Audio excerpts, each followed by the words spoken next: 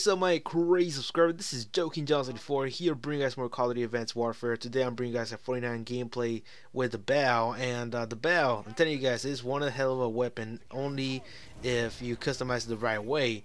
Also, I noticed that the assault rifle division is kind of low right now. The AK and the other one that shoots like kind of like an AK, it's just not working. I mean, it's not even worth spending time with the other assault rifles. It's all about the BAL. That's kind of sad because, you know, in Black Ops 2 and the other Call of Duty games like Black Ops 1 also, where you had the FAL and you got the Galil and all these other guns like the AK, and they were all balanced style. You can use whatever gun you want, and only if you customize it right.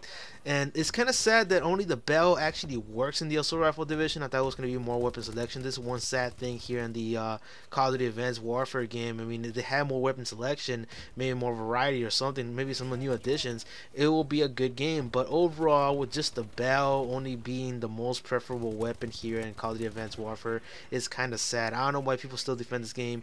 It's just that it's not that customizable. Like, come on, man, let me choose more weapons than just the BAL. I want to use the AK. I want to use the Scar or whatever, just let me use some other weapons and let them be balanced. But it's the worst balanced game ever because only the BAL works. It's kind of sad, really, man. I don't want to become like a one single weapon, man. So anyways, yeah, the BAL, the current customized weapon that I have right now is pretty much good for short range, medium range, and even long range. It's good for all ranges. That's the thing about the BAL. Even without the attachments, the gun is still great. So I do have a Blitz class set up for it, and I did customize it in a way that it allows you to move around when it comes down to short situations. Sorry. The short range situation is pretty much my strong point on this one, because I really wanted it to be an all-rounder here. So in order for me just not to move slowly every time I aim from face to face, when it comes down to 1v1 situations, I had to add the little stock attachment. Without the stock, I pretty much felt like I was slow. I felt like I was bulky, like it was just kind of weird without the stock. So now I had the stock attachment, and it's now allowing me to actually take on people from face to face. It's pretty much of a great weapon and all. It's just that I just really wish there was another weapon that can compete against the BAL, but so far nothing. If there was a whole lobby with pro players, the BAL will be the #1 weapon being chosen by everyone. And another thing, guys, that I don't really get is why people are using the ASM. Right now, the ASM for me is the most weakened SMG there is around here, man. I used the ASM a few times, and I was like, what the fuck? It doesn't feel like day one. And day one, the ASM used to be stronger than this. I thought it was stronger, but I've been noticing lately that I've been using like more than half of the mag, maybe like 2/3 of the mag to kill someone. I was like, what the fuck? I feel like I'm getting a lot of hit markers with it. So I don't understand why people are still using it. And it's just, I don't know, just people are like forcing weapons down your throat sometimes, man. And it's just a really, really dumb way to actually try to advertise false stuff, man.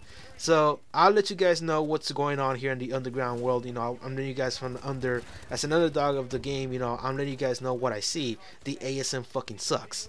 Alright, watch out with the ASM. Stay away from it. If you're like struggling right now in Call of Duty Advanced Warfare, stay away from the ASM. Right now, I use the BAL, man. The BAL is just a great all-around weapon, depending on the attachments you add. And another thing that happened in this game, guys, it was that I called in the system hack several times, and also the other one that looks like a chopper. I really don't know the name of it, but it is kind of similar to like the assault rifle, the assault chopper. I mean, not the assault rifle. It looks like very similar to the assault chopper. And that's the way I had to customize it. That's why I really don't bother to like even use it, because I'm like, yeah, it's gonna be automatically, and also stay close to it, because now you can lose range, and that's how it's gonna disappear. Because at one point of this gameplay, I ended up using the chopper, and I got away from my character too much, and it disappeared. And I'm like, what the fuck? I wish it was just gonna control itself like around the map. But why is there a range, man? There shouldn't be a range on that freaking kill streak. No wonder the kill streaks kind of suck in this fucking game. So yeah.